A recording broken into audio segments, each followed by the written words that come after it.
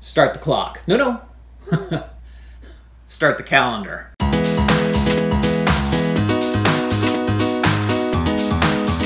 Hi, I'm Dan, and this is the Roby Project. I'm making my first documentary film about my hometown. And these are the production vlogs. Some of you may or may not know this, but I actually work in advertising. That's the day job.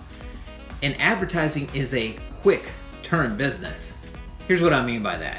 Sometimes I may only have weeks, days, if not hours to finish a project. I think the longest project I'd ever worked on up until this point was maybe 6 weeks. And so when it comes to telling my own stories, I even have to break them up into chunks. If I'm working on a graphic novel, I do it in individual issues and pull it together. Even these production vlogs, instead of doing one long behind the scenes documentary, I'm doing short pieces of 4 to 6 minutes that I hopefully will put together at the end and share with you. Well, we just passed 1 year on the Roby Project. Crazy, isn't it? I can't believe it. It's by far the longest thing I've ever worked on. And it's been an amazing adventure. There is a terrible cliche that it's a marathon and not a sprint, but here's the thing.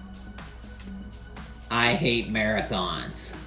Seriously, I love to sprint. I love to run, go as fast as I can, crash, burn, pass out, wake up, and do it all again.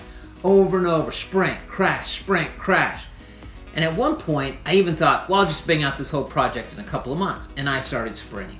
I worked on it for hours, day in, day out, trying to crank out as much as I could. And then I hit a wall. A big, thick, hard brick wall. And literally, there were days I couldn't even open up my files and look at the project. I couldn't write, I couldn't edit, I couldn't do anything. I was so burned out. And I got disappointed in myself and frustrated. And even tried to give myself pep speeches like, come on, Streety, you can do this. So now, I'm battling back, and we're so close to the end. I felt like I should share some wisdom that I gained in this process, so here it is. Write down on a piece of paper why you decided to do the project you're doing, and fall in love with it all over again. That's it. We're so close. A year. Get help! I'm ready to be done.